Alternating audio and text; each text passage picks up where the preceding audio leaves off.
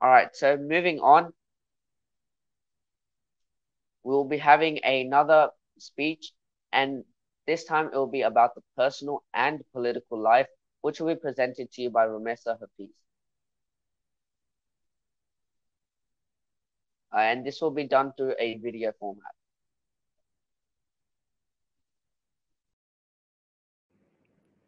Assalamu alaikum, mere Pakistaniyo. Welcome back to my vlog. Today is the 25th of December 2020, and guess what we'll be talking about? You guessed it right, Qaid Azam.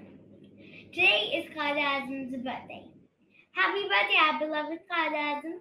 We all know how hard Qaid Azam worked for the struggle of Pakistan, but you probably don't know about his personal life.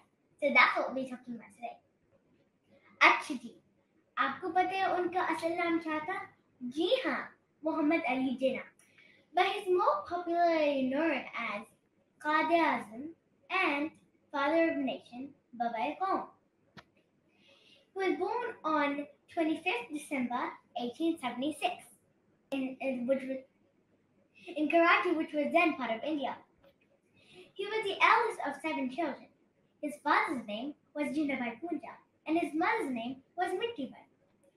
After marrying, Jinnabai Punja and Mittibai moved to Karachi and rented an apartment, which was the second floor of a 3-story house called Wazir Mansion, and that's where Qaid Azam was born.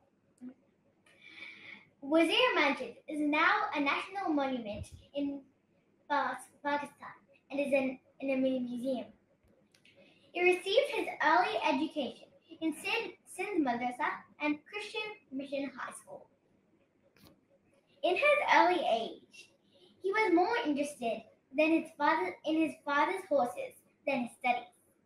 His father had a large business, and after Qaid Azam finished his school life, his father's business associate, Sir Frederick Croft, offered Qaid Azam an apprenticeship in his business in England. He was his mother's favorite, and of course she didn't want him to go.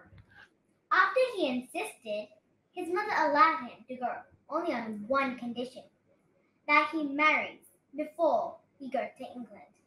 He was married to Emmy Bai in 1892. In 1893, he sailed off to England, but unfortunately, Emmy Bai died soon after he left. His mother also passed away when he was in England. Although he was planning to go to England for a business experience, he decided to be a barrister. He therefore joined Lincoln's Inn, one of the legal societies that prepared students for the bar. After completing his formal studies, he studied the British political system and frequently visited the House of Commons. You probably don't know that he was interested in theaters, and he actually got a job as an actor. But because of his father's insistence, he decided to quit before he even started.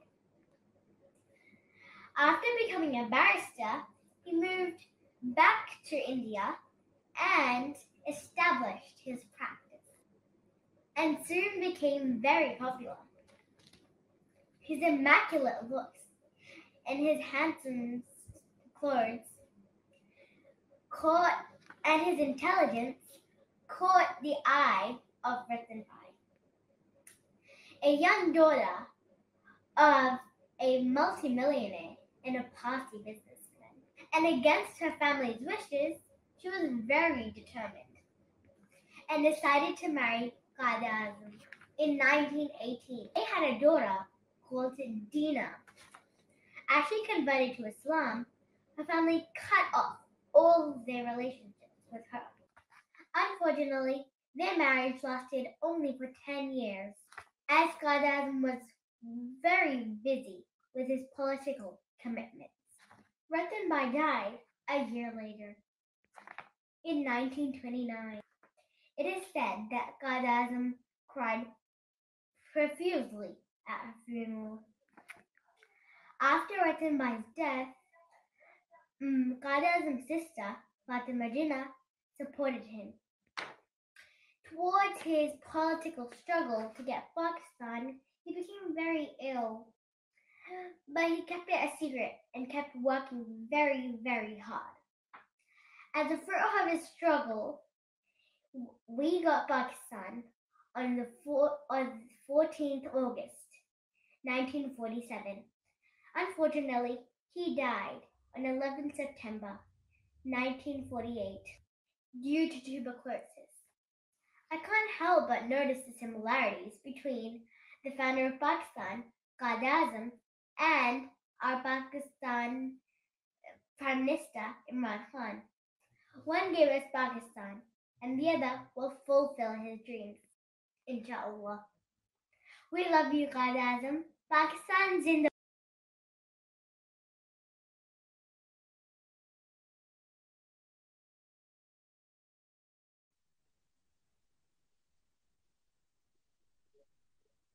Thank you, Rumaysa, for that wonderful speech on Qazi Azam's personal and political life. I hope you learnt something from that speech because I definitely did, and also because it may be tested in the Kahoot. And I really appreciate you taking time out of your day or night whenever you recorded this to get dressed, to prepare, and to basically put yourself out here. And I would also like to say thank you to Brother Nadir who helped film that video, and he's also the president of PTI Australia. So thank you as well for taking time out of your very busy schedule.